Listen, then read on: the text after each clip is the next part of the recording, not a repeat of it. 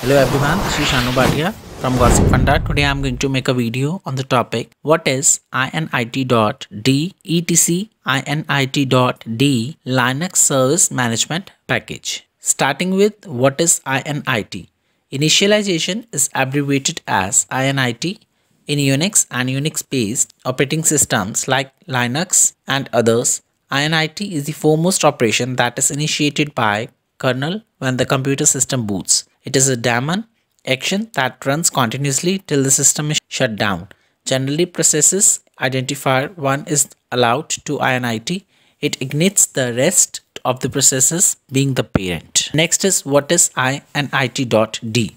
It is more relatively term for Linux operating system users. It is a directory containing a number of scripts for different services on your computer system. If we see the architecture, we shall find that under the etc directory, there are several directories with the name where hash is an integer reflecting the particular initializations level in the range 0 to 6. Next is how to append Init.d support in Android. Essentially, there are two ways to permit Init.d in Android.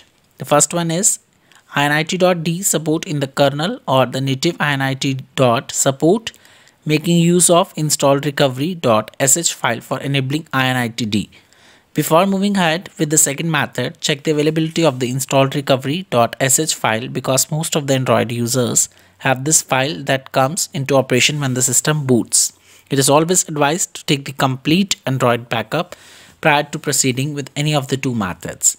Requirements are a PC with Linux or Windows operating system, a rooted mobile phone, basic knowledge regarding the usage of command prompt or terminal. Next is how to add Init.d support in the kernel. Steps are firstly unpack the kernel and RAM disk in the sequential order. Then after the first step, open init.rc with a text editor such as WordPad etc.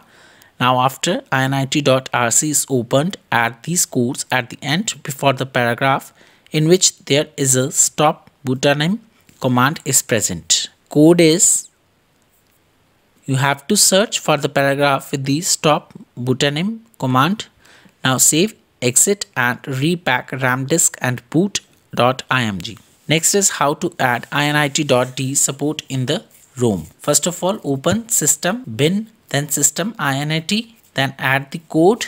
After adding the code, set permission of sys init to 777 or 555. Now at last make a directory at system and name it Init.d. Last but not least, conclusion.